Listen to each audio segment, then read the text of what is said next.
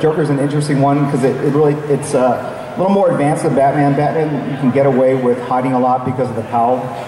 The Joker, to me, is all about taking all those elements, the sausage, the pie, the awning, the pyramid, the door, the egg, and exaggerating all those. And the great thing about the Joker is that everyone draws him really differently. If you look at a Brian Boland Joker to, Frank Miller Joker to a Greg Capullo Joker, everyone does it differently, but it's all recognizably Joker. And to me, that's a real strong, it shows a real strong sense of design and just this very innate coolness about the character that transcends individual styles. So you start with the same thing. It's just an egg. Might be a little more elongated because his face is a little narrower. Same back door. Kind of longer pyramid. Bigger chin. Pie. Same awning. Crop of hair. Thinner cylinder underneath. Right? And so to me, people really pick up on detail and they like the anatomy or whatever, but at the core of a drawing is this. Right? This is what's called the negative shape, negative space. It's the area around a figure. This is called the silhouette. It's basically the shape that a form takes up on the page, and that is probably the most critical thing you can think of. So most people really focus on the actual drawing itself and neglect to notice and see what the silhouette is doing, but the silhouette really is super important. So when you sit down and construct some drawings, you should really think about your proportions and this length versus this length, this height versus this width, what's going to be prominently sticking out, what's not, and that will make a big difference in your drawings. I usually start with the eyebrows. The eyebrows really capture a lot of the soul of a character. These eyebrows are swiped from Jack the King Kirby. So if you go back and look at his early X-Men work, Professor X had these crazy eyebrows, and no one's eyebrows really go like this, but they look cool and they express a lot because it's like this, it's like a lightning bolt. But once you put the other parts of the body on top, or the face on top of it, you don't even really realize how oddly shaped they are and how angry these caterpillars look. And then he's got a little bit of a wide-eyed kind of thing going on with his eyes. And that eye is actually held into your head by your eyelid. And then whatever this thing is underneath here. Right? And if you didn't have those pieces of flesh, the eyeball, I think it's stuck inside that socket, but if there's enough force, they would actually pop out. So what happens is if you have a shadow, this thing basically casts a shadow underneath here. Right? You can go all the way over, or you can just do a little bit. If the light's over here, if the light's up here, you can go all the way underneath that eye.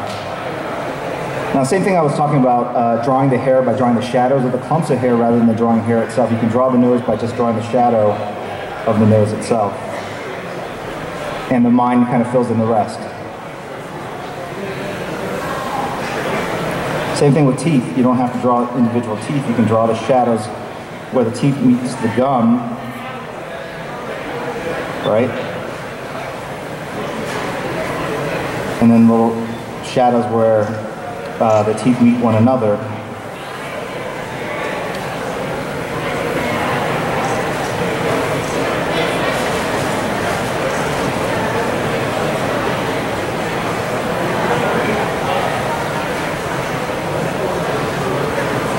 And so with the Joker, I actually draw individual lashes because, like I said, it is creepy looking. And it goes to kind of heighten that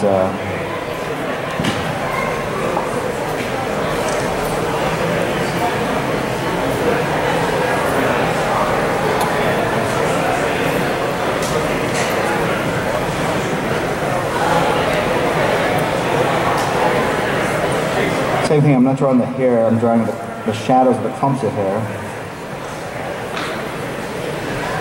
And then just put a couple of wisps of shadows to kind of suggest scale. So there's big clumps and then there's individual hairs that kind of flow out from that.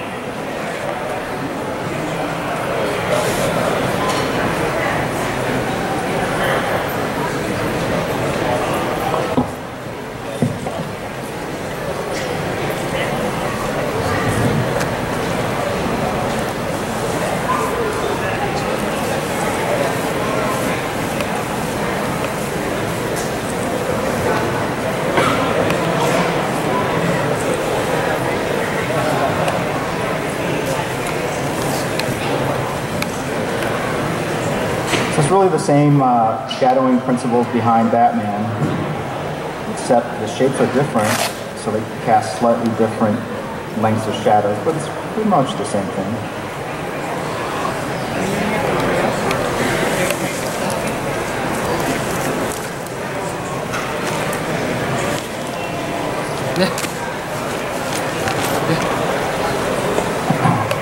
So you also see how super important the eyes are to a drawing, particularly the Joker. And when I drew him in Hush, sometimes I made one eyeball, the pupil, much smaller than the other, just to kind of really show the distortion of his particular anatomy. And then I'm going to even take that black area, and just like with those gradations I showed you here, I'm going to take that black and I'm going to go and create a middle gray, light gray.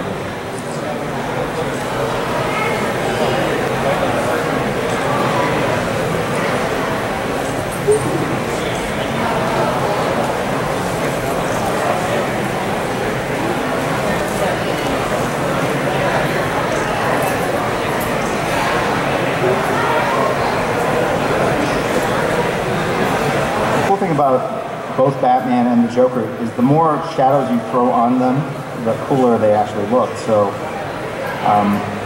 which is not true of a lot of characters.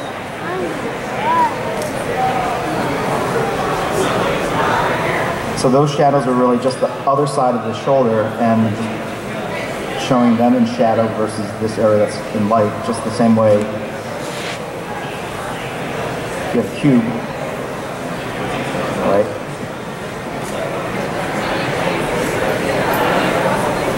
So that is really just that side of the cube. This thing casts a shadow.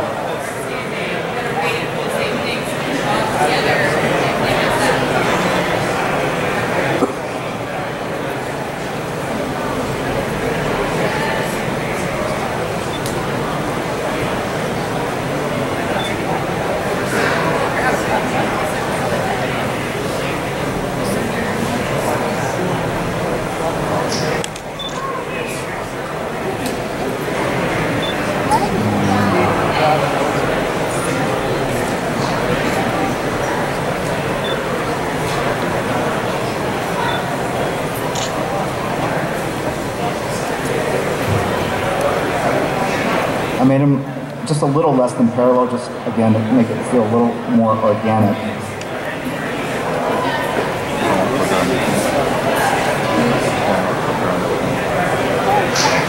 That's the Joker. You can take your whiteout stick and go in and capture some areas that you over-inked.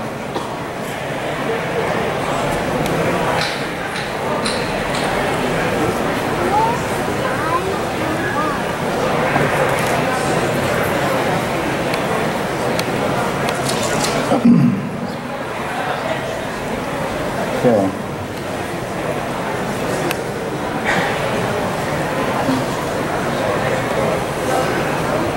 This one I will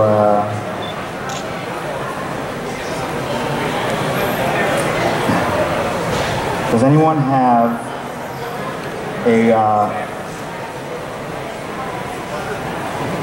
don't know what's the Sears do a Man of Steel tie-in comic book? Was it digital only, or was it actual physical?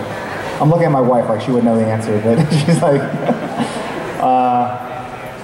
Walmart did a advanced screening of Man of Steel. Does anyone have a ticket from that? Come on up.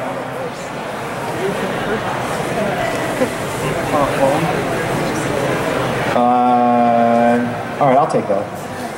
All right, what's your name? Reggie? All right.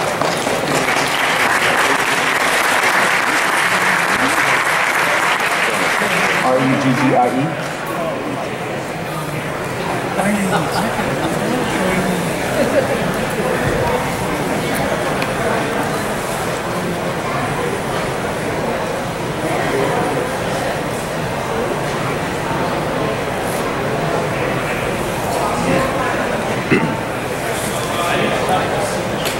Sure, let's do it at the end here. Hold on.